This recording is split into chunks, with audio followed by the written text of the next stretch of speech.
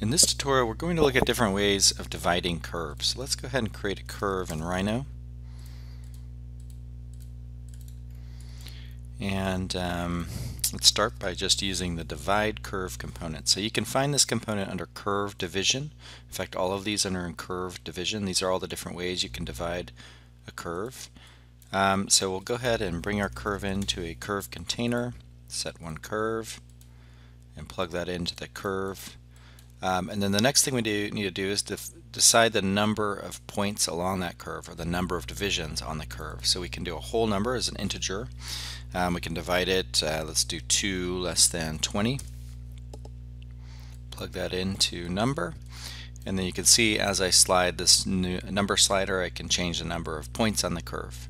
So that's the easiest way to divide curve. I think it's the one you use frequently. Another one is divide distance. So this is really useful if you have a very specific distance that you want to divide the curve. So and this can be a floating point number because this is based on the units that you have set up in Rhino. So it could be 2.25 inches, for example. So we'll just do 2 is less than 20.000. You can plug that in, and so that's going to divide based on that distance. And you can see it starts at the start point of the curve, and then we'll divide it every 5.24 inches in this case, and then it'll just leave the end open like that. So it'll be, this is great if you're creating like a handrail and every post needs to be 3 feet away. There's also dash pattern. So dash pattern creates a dash pattern. So if we plug the curve into here and preview off, PT stands for the pattern, and so that's going to be a list of numbers. So we can make a panel to create that list, and then you have to specify the dash length and then the gap length. So let's say we go with 5 as our dash and then 2.25 is the gap. It'll then repeat that same pattern over and over again. You can put as many numbers as you want in here, so if you want to change the dap and gash throughout the course of the line, you can do that by just adding more numbers, but it'll always just go back and continue to wrap through these numbers. Wrap the list is what it's called. So I'm going to right click multi-line data, plug that into the pattern, and then we can pull a curve component out of here, out of the dash, and then preview this off because this includes the dash and we're still previewing the original curve. So I'll preview that off. Let's just hide the curve in Rhino so we can see it. There we go. So there's the curve, and then you can actually bring the gap out. So if you want the gap, you can also extract the gap from this component. So it really depends on which line that you want there. So the next one, if you go back to curve division, there are all these other options for dividing using frames and planes. So that's really good if you want to produce like a circle geometry on the plane. So let's just try the horizontal frames and see what that does. So plug the curve into there. Let's preview all this off. You can see it places a bunch of horizontal frames on the curve.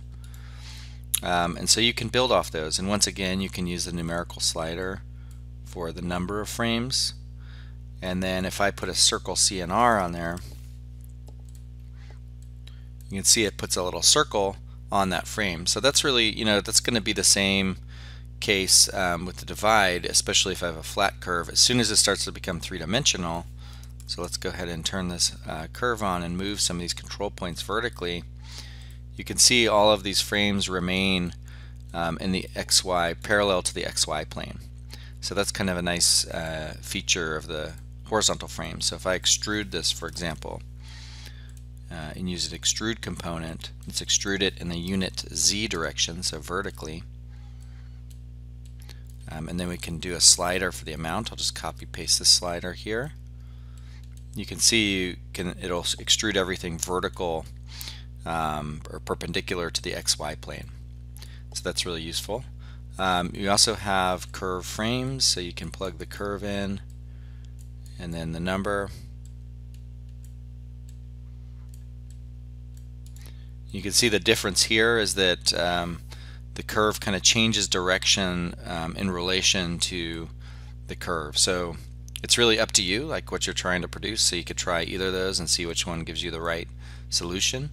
You can also do perpendicular frames. So perpendicular frames will produce planes that are perpendicular to the line. Let me turn this one off. So it flows along the line. So if you wanted to, for example, plug in the circles now to that, and let's also use the frame for the normal direction, you can see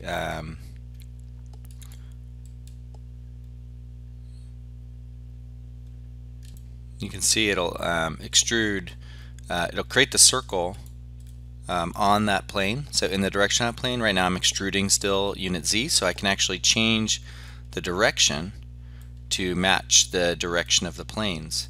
And this is a good use of amplitude. So right now, if I wanted to actually change the length of that extrusion, I'd have to plug in an amplitude component.